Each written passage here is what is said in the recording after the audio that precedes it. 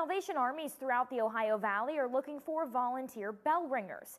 This year, the organization aims to raise $200,000 and has a goal of 200 volunteers to help raise money during the holiday season.